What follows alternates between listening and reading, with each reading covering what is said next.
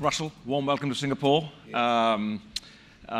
We go back a long while when I had less of a forehead. I have a larger forehead now on something called the World Sailing League, which was the original idea, and then its time has come. But for those of you, Russell's incredibly modest. He's won the America's Cup 3 times. He pretty much is the Schumacher of the sailing world, or the Tiger Woods of the sailing world, or even the Jack Nicklaus of the sailing world, I should say. But talk us through, I think there's a couple of things really I want to sort of kick us off with. The vision for SailGP, where did it start? How's it gone so far, and what's next?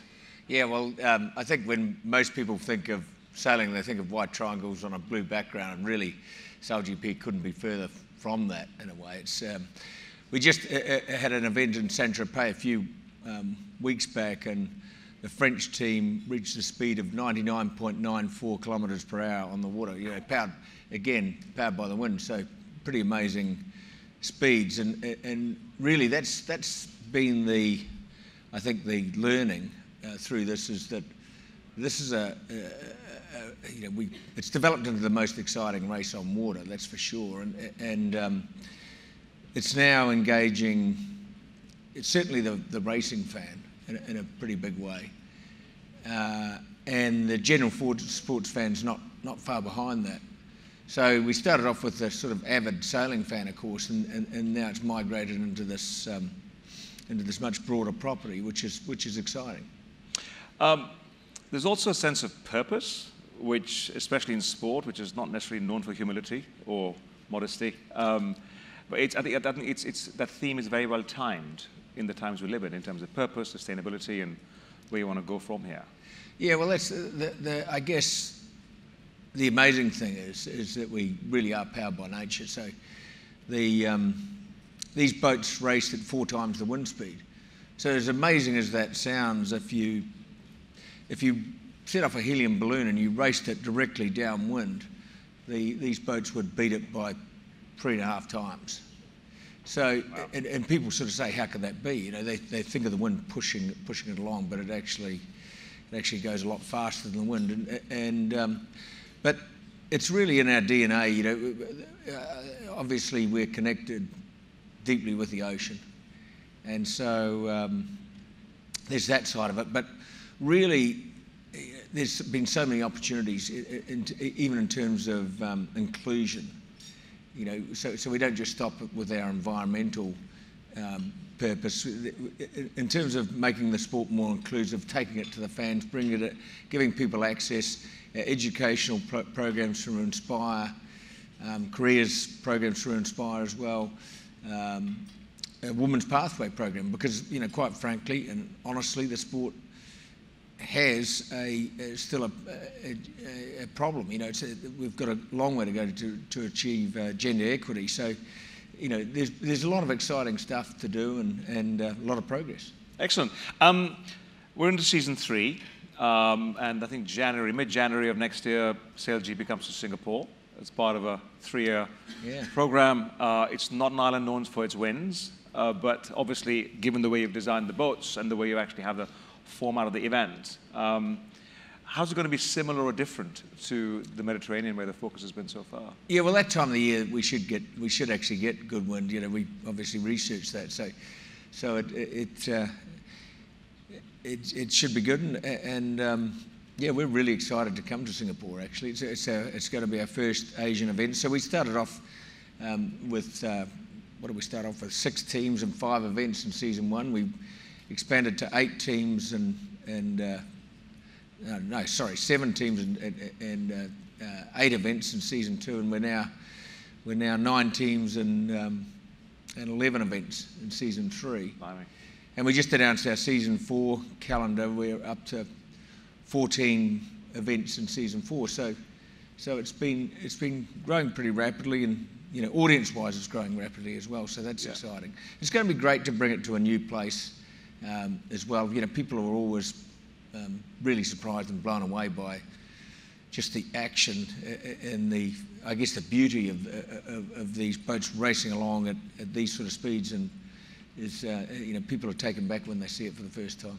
No, it's fascinating. It's obviously, you know, the sailors are mic'd, and you can see, and there's a very sort of strong gamification of the coverage of the race as well. It's at multiple layers with graphics and with data and with video. Well, the data's, you know, is staggering. So each of the boats has got 800 sensors on it. That produces about 3,000 data requests or outputs a second. So each of the boats actually has more than 1 billion data outputs in a day of racing, which is incredible. So 9 teams on the water, that's a fair amount of data.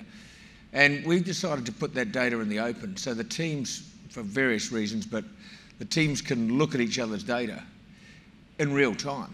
And so they can get, if somebody starts going faster, either the coach or the athletes themselves can actually look at that. And that, of course, speeds up the learning, but it also allows us to tell the insights in a very, very specific way in terms of our broadcast product. And also people can access different data outputs on our app. So, yeah, that's pretty interesting and pretty innovative, I think, for sports. When I was reading about the data and the fact that it's open access and the teams can get it in real time, it almost took me back 30 years ago to the Reuters and the Bloomberg terminal and how that fundamentally changed in equity trading, forex, bonds, as the case might be, and it just led to far more efficiencies and a far larger access in terms of the number of people who are actually in that space. Yeah, well, it opens up a whole, even if you look at gaming, for example, and we're just developing our simulator that we're developing for the, you know, obviously for the athlete training, but also design applications and broadcast applications, all because the data is in the public sphere. But one of the reasons, sorry, just taking a step back, one of the reasons we can do that is all the boats are the same. So even though we're constantly improving the performance of the boats, all of the teams get those enhancements at the same time. So, you know, when we're looking at something like the simulator that's being developed for the teams, and you look at gaming applications, we designed the simulator so that it would be housed, that the architecture is such that it's housed in the Oracle Cloud. And that really opens up a whole lot of possibilities for various entities to access that data. No, you mentioned Oracle. Talk us through the fly-on-the-wall conversation with Larry Ellison. You know, when you first presented the idea to him. Which one? Well, you know, you pick it. You know, there was everything from, you know, the BMW Oracle Challenge to Ben Ainsley coming to you guys winning to this idea. And how did it sort of? It wasn't quite. I can't imagine it being a quiet afternoon conversation or a cup of coffee. That wouldn't have happened. Well, you know, Larry's incredibly innovative, and you know, I mean, I've been working with him since 2007, and he's always got, you know, big ideas. You know, right from the early days when we were looking at broadcast and how to make this sport that's quite complex understandable to the general sports viewer. Was, you know, something he was very passionate about. And he described it a little bit like this. He said, look, I don't want to go to a cartoon graphic to explain what's going on. I want to superimpose the graphics over the water like they do with the NFL. And so we developed that technology, and of course that we refer to that as Liveline now. And we're actually applying that to other sports now, which is pretty exciting. When we caught up in London, you also spoke about this whole dual technology piece, where you're developing technology for graphics and television, which have a secondary value beyond sailing and beyond SailGP. Absolutely. But you also spoke about marine tech, and, you know, boat design, all that kind of. Talk us through what the enterprise side of SailGP technology looks like. Yeah, so we're obviously, maybe not obviously, but producing very, very advanced electronics, hydraulics, composites, and so forth. And so we've now started to branch out into aerospace. So almost a third of our production's aerospace now. Electronics is an area. Some of our tracking systems and so forth, and actually use of data for even marine, non-marine applications, commercial shipping, for example. Even the monitoring the movement of the ships over the waves and so forth. There hasn't been a lot of research in that, but to date. But that, of course, is really useful information and can actually quite a few ideas of sort of a product of that. So yeah, a lot of interesting stuff, and we're now starting to branch out. Certainly in terms of our broadcast production, we were the first to go to almost a full remote production. So we started off thinking about it in terms of sustainability, but it's actually been really good for our business as well. Yeah. All of the things that we're doing there, I think it's a mistake to think that it's a compromise. If you come to the right solutions, it can be really good for business. So we in the early days, we were flying people all over the world and so forth, quite a large broadcast team. Mm-hmm. And now it's all done out of a studio in London. And so if we're racing a race in Sydney, Australia, for example, the crew and most of the broadcast team are in London. So those images are produced, they're fired back to London, and then they actually come back to the viewers in Australia in real time. Well, there's a couple of seconds delay. Yeah. But it's pretty incredible technology. I was talking to somebody at Formula One just last week, and they were saying about, I think they visited your offices in London to actually see, because they've gone from 12 to 16 to 19 to 24 events, and the footprint, the cost, it actually makes business sense. Oh, absolutely, yeah. They were really impressed about how we were doing that. But then there's other applications for the graphics as well. I won't. I'd love to talk about it actually, but I better not. So. In other sports, and you can imagine even when you look at sports betting and so forth, there's some really cool applications coming up. I can see the sort of exciting glint in your eyes. It helps to have won 3 America's Cups and to have trained as an engineer, as you have, which goes back a long way. I want to take you back in time, and then let's go to the future again. Your first America's Cup win. You just spoke about Saint-Tropez and almost 100 kilometers an hour. Talk us through, AC Team New Zealand, Alinghi, BMW Oracle. What were the speeds of the boats? So the audience has an appreciation of 15 years of how fast it's actually grown. Well, we couldn't have produced a television product like we do today. So we're a 90-minute window. We race 3. There's a time limit of 16 minutes for each race, and we race 3 races over a 2-day weekend. Now, back when I was racing, it just looked incredibly slow. It was hard to understand. It was pretty boring, actually. Whereas now it's high speed. There's action. There's when you couple the television images with the sound off the boats and so forth, I mean, even the foils going through the water make a sound. When people hear it for the first time, that they say it sounds like a jet engine. And actually, when you look inside the cockpit of these boats, it looks more like an aircraft than a sailboat, for sure. So. It's changed a fair bit. That's what I would say. But it's exciting change. Not quite taking a monohull in an afternoon cruise. Let's look ahead. It's not quite the picture where it's sort of you're sitting out there with a gin and tonic. It's not. Might be a rickety table. Yeah, no, I get that. Let's look ahead. Let's talk about sort of probably the largest, sort of most far-sighted innovation, which is the whole idea of decentralized autonomous organizations and the blockchain and all of that kind of technology of this decade, which you've ingrained into the structure of not only your competition but also your teams. Kick us off in terms of how the conversation took off. What have been the sort of challenges along the way? Because there have been some fairly serious challenges in terms of regulation, compliance, and stuff. But you've gone through and come out successfully. Sure, yeah. Well, we're obviously founded in technology.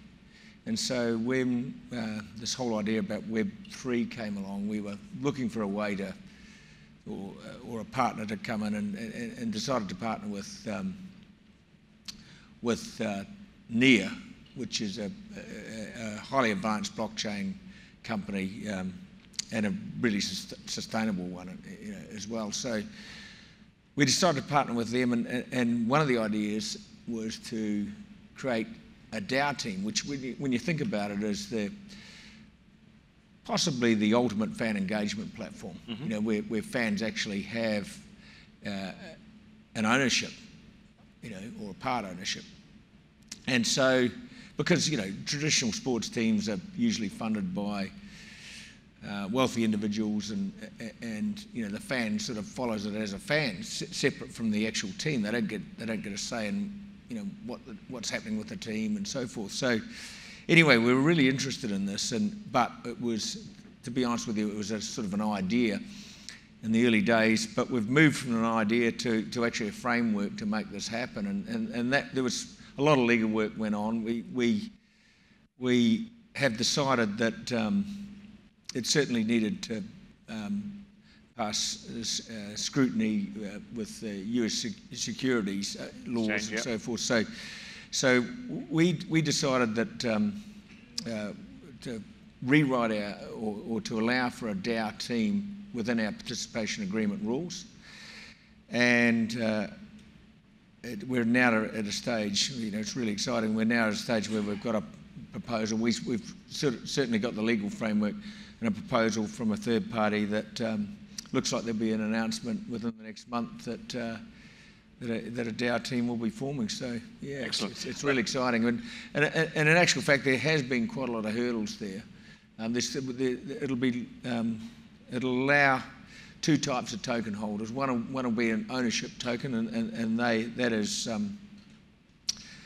they are accredited investors, or they need to be accredited investors under US security laws. And also, you know, of course, we have to comply with the rules around, you know, anti-money laundering, KYC and KYC rules and so forth, and also the other rules and regulations in other countries. So it's been quite a legal process, but we now have the framework to do that, which is super exciting, and yeah, it looks like there'll be some announcements over the next month.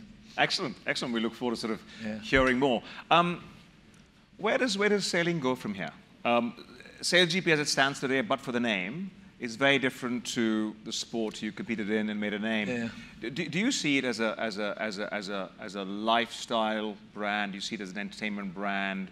Do you see it as, you know, what's the vision? What's the 2030 vision of where you want to take SailGP? Yeah, we're definitely, our audience is growing fast. You know, and as I said, we would never have been able to do this 10 years ago, 15 years ago. We quite simply didn't have the product that was exciting enough. Whereas now, we've seen huge audience growth. We grew 220% in season 2, from comparing that to season 1.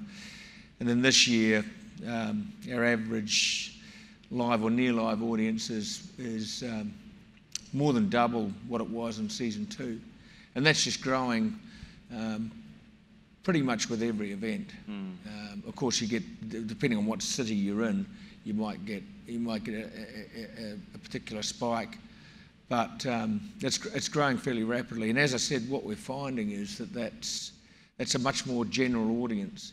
So people that might know, you know, that know nothing about sailing, but are sports fans or racing fans, or are just interested in tech or whatever it may be, are switching on and really, you know, starting to follow us, which is great. It's super exciting, and you know, next year actually we're also staging our first, in our season final in San Francisco, we'll be staging our first live SailGP as well. So we've been racing those races, but not as a live event at the venue. So quite a lot of progression. I do wonder when you sleep. I honestly do wonder when you sleep, because there's so many things going on. You've got so many plates up in the air. Let's take a step back. Leadership on the water with a crew on a boat, vis-a-vis leadership of a very entrepreneurial venture, which is, you know, geographically quite diverse, where you're almost working through people, much larger team. How do the two compare? How is it similar? How is it different? Well, I think the work ethic of being, you know, a top sports person is useful, you know, and you know, some of the traits you get from sports, like if you're a top sports person. You know, one of the interesting things that Larry Ellison actually said to me one time when I was actually asking him about for some advice around the business, and he said he was talking about a bunch of stuff, and he actually came back to me and he said, "You know what?" He said, "Forget all that. The most important thing is to not give up." And you know, of course, you get that, you know, if you're you know, competing at sports at a high level. Well, if you don't learn that, you don't make it to the high level. You know, so that was, you know, a really good lesson. Hearing that from something that simple in a way from him was really useful for me. Fascinating. You don't seem like somebody who gives up that easily, which has been the hallmark of your career as well. Just before we finish, I wanted to play a video about the race, and then I've got one final question for you. But we can roll the tape first, and then I'll let Russell go away. What is SailGP? It's high speed, high tech, high impact.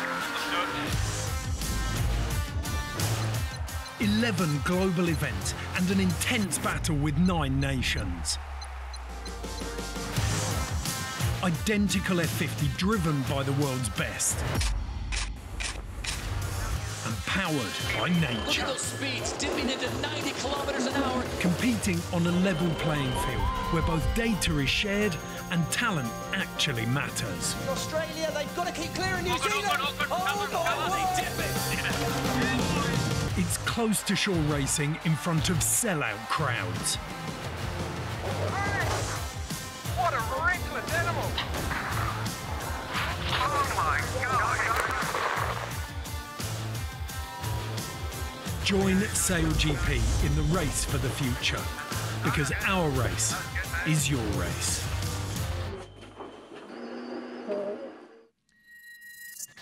Fascinating. Very good. Russell, final word. This time next year, how is it going to be different, and how is it going to be similar? Well, there's, you know, I should have said at the beginning that. Oops, that's right. That's You're good with water. That's fine. Yeah. I should have said at the beginning that this was set up, you know, in a way, a lot like, you know, many other sports leagues where you have franchise teams and so forth. So we've been building that out, and so there'll be new teams, including the Dow team, new teams and new venues, and we're growing quite rapidly. One of the things we want to get to the stage where, like, you know, a lot of the motorsports properties and so forth, when you look at them, they have a certain regularity of their events. So we're coming back to Singapore, for example, for the next three seasons, and we'd like to get to expand that broadcast property out so that we end up with 20 plus events a year, and that really creates the appointment of view, because even though you might not know where that, you know, if you look at it roughly every 2 weeks, you might not know where that event is, but you know it's on, so you can look for it and find it.